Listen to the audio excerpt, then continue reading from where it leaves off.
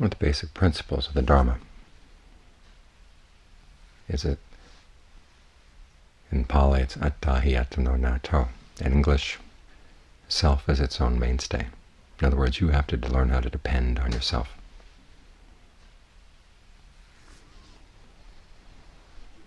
And one of the most disconcerting things in life is looking at yourself and seeing how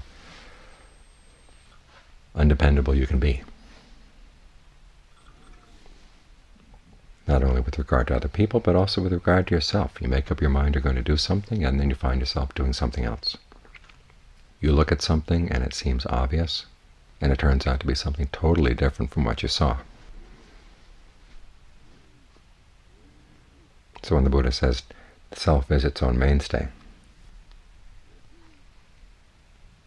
that's actually a goal toward which we're trying to move. You're learning how to make yourself more dependable.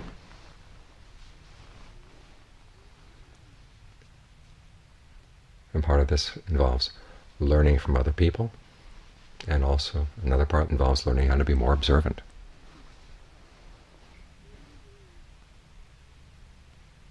So you can learn how to trust your powers of observation. That means you have to develop them. And that means starting off with a good fixed point of reference. It's like sitting in a train in a station. You look out and you see another train next to you, and you realize that your train is moving relative to it, or else it's moving relative to you, and you don't know which, unless you can see a post or something else that's firmly fixed to the ground. This is one of the things we're doing as we meditate, is giving the mind a firm post fixed to the ground, so that you can see the movements of the mind. In other words, when the mind moves, it can't see its own movements. But if you give it something nearby to focus on, then you begin to get a sense of when the mind is present and when it's gone off someplace else. So we take the breath as our point of reference, not only because it helps keep us anchored in the present moment, but as you get more and more familiar with the breath, you begin to see that it's a mirror for the mind. When you're feeling anxious, you breathe in a certain way. When there's greed, when there's lust, when there's anger, you have different ways of breathing. And if you can learn how to read the breath in this way, you get a better sense of when your mind is in a state where it can be relied on and when it can't. In other words, if you know that you're angry, you stop and say, wait a minute, as long as there's anger taking over the mind, it can't rely on your perceptions. So at the very least, you try to ease the breath, get the breath back to normal. And the process of getting the breath back to normal requires that you stop and start being meticulous and observant. In other words, it gets you out of that angry state of mind, at least for a minute. And then you can look at it from a different perspective. You look at the situation from a different perspective, and you'll see things differently. The hormones may still be racing through your blood, but at least you've got your point of reference.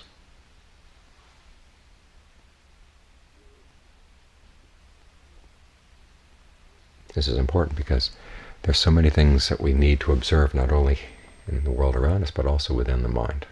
If you want to reflect on the mind, what's going on in the mind, you need to have a discipline. You need to have a point of departure. Otherwise, you just kind of wallow around aimlessly. And you may come up with some interesting insights, but then the question is, one, are they really genuine? And two, even if they are genuine, are they going to go to the heart? Is the mind going to be receptive to take that insight and really work with it, to develop it, to internalize it?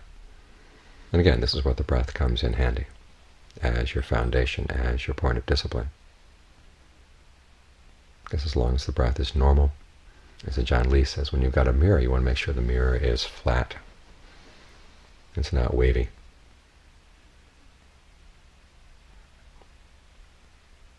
When the mirror is flat, you can look in the mirror and you see yourself for what you actually are. If it's a funhouse mirror, then you get all sorts of weird, warped perceptions. So make the breath as flat and smooth and easy, as comfortable throughout the body as you can. That helps you see what's going on in the mind more clearly, especially when you can get to the point where the breath, the in and out breath, actually seems to stop, and you're just left with this still but vibrant energy field in the body. And when you've been able to get the breath to that point, not only can you see things more clearly, but the mind is more receptive. It's more apt to absorb what it sees.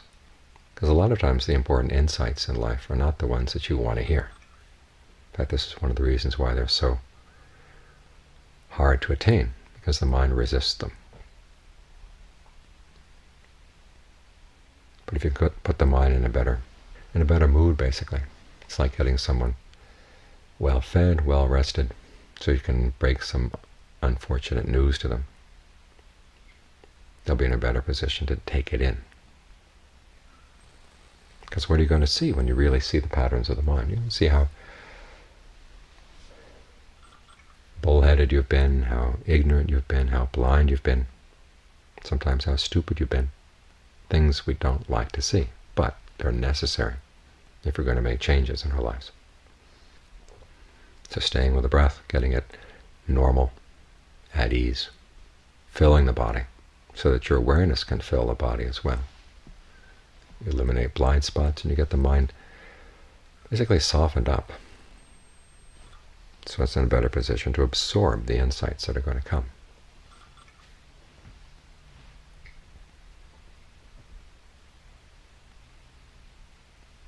Now, for this to work, requires that you learn to spend a lot of time with the breath. This is why we practice again and again and again with the breath.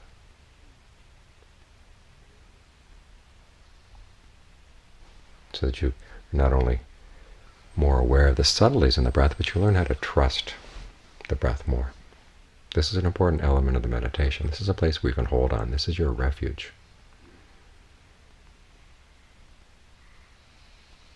And as you learn through experience that what you see in the mind, while the breath is still, while the breath is normal, and the mind is firmly with the breath, actually provides you with insights that you can use. You put them into practice and you see that you get results. And you're also in a better position to judge those results.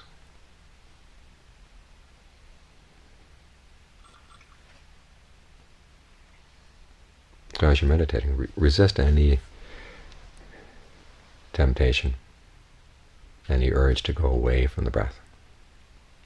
One of the best ways to do that is to make the breath an inviting place to be, an interesting place to be. This breath energy in the body. There are many levels to it. There's the in and out breath, then there's the more subtle breath energies that flow with the blood, that go along the nervous system, and even spots in the body where the breath energy seems totally still. You can think of these as different levels of subtlety in the breath, that these different levels of the breath interpenetrate one another, and it's a matter of tuning in. You find that different ways of breathing can help ease pains, a sense of blockage in the body in different spots. Or focusing on different levels of subtlety in the breath can make the body more inviting, make it a more comfortable place to stay, easier to stay in the present moment because you like being there.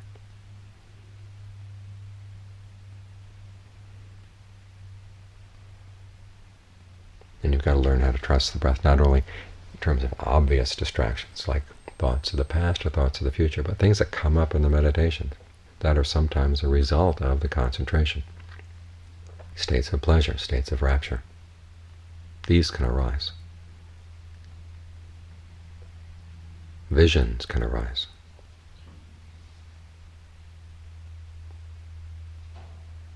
And you take these as signs, but you don't want to move into them. In the same way that when you're driving down the road, you see a sign up ahead.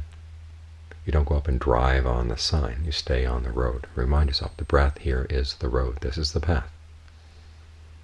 A vision may come up, and that may be a sign that the mind is beginning to settle down. Take it just as that, a sign that the mind is settling down, not a sign of something else, more portentous, or that has some inherent meaning. Just because something comes up in the quiet mind doesn't mean that it's necessarily true or reliable.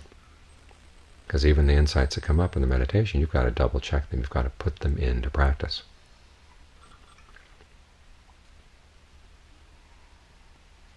This is how Ajahn Mun was able to keep himself from wandering astray. A lot of his practice lay in learning how to teach himself, how to monitor his practice. And it involved just this. And he was a meditator who tended to have lots of visions. And the question was, what do they mean? How are they useful? And that was the question, how are they useful? How can you get the use out of the meditation without getting misled by it? In each case, it was a question of one learning, is there a Dharma lesson here? And sometimes the lesson lay in watching how a vision formed and how it fell apart. Or if there seemed to be a particular lesson in terms of the content of the vision, he wouldn't necessarily believe in it. He'd put it to the test. If you actually take this as an assumption, put it to use in your life, what results do you get?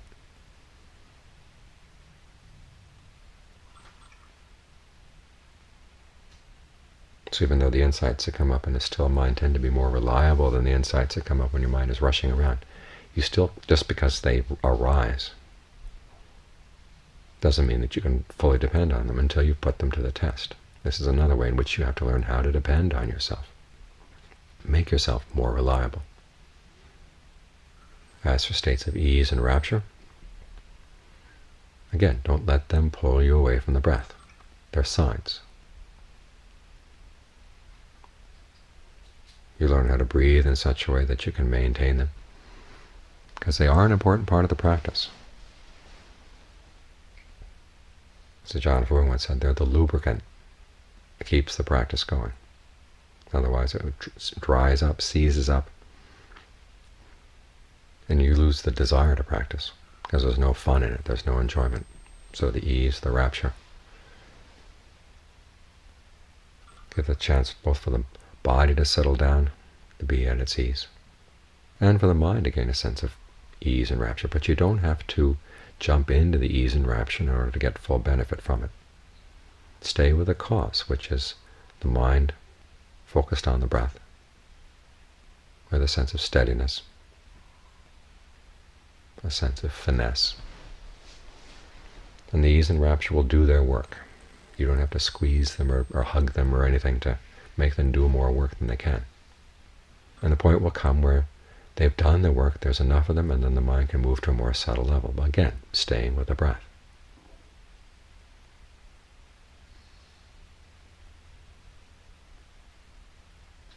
So this is the discipline of the meditation. A lot of times we don't like the word discipline.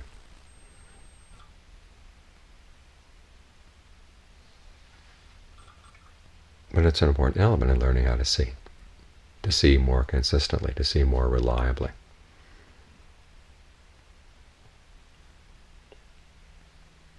Oftentimes we think one of the reasons we can't see the truth in our lives is that the truth is hidden. And we try to look into deeper and deeper layers, but actually what happens is we tend to get more and more into abstraction and further away from that. That's what's actually happening.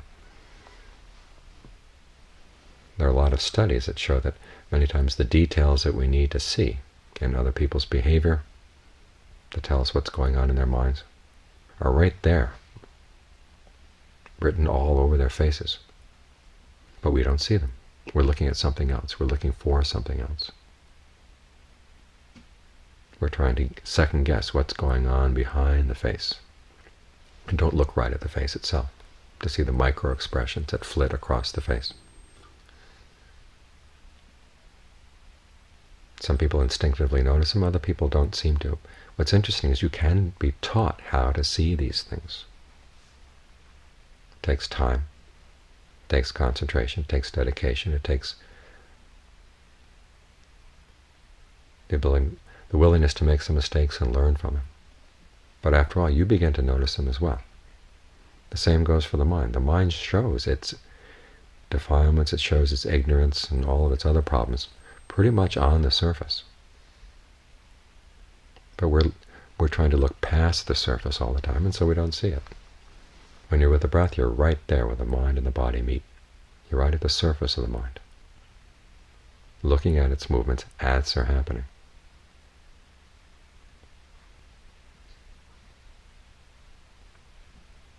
In this way, the details of its behavior. And where do you think the Buddha learned dependent core rising and all those other subtle teachings? It was looking at right at the surface movements of the mind. They're all here, but we're too busy looking past them. So if you learn how to look more consistently here at the present moment, this is the discipline of the meditation, so that you're not constantly second-guessing things and trying to theorize about what's going on. You watch the movements of the mind, you'll see them. You see what causes suffering, what doesn't cause suffering. It's all right here. But you need the discipline to keep yourself at this point of reference, where everything shows itself, and where everything can be tested.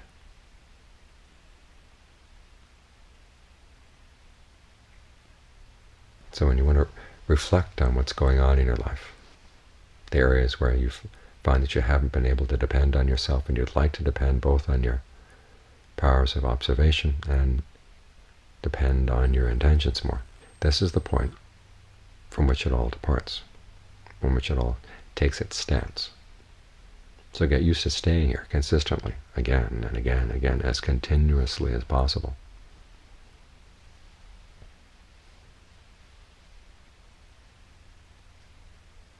Because the more continuous your awareness, the more you see.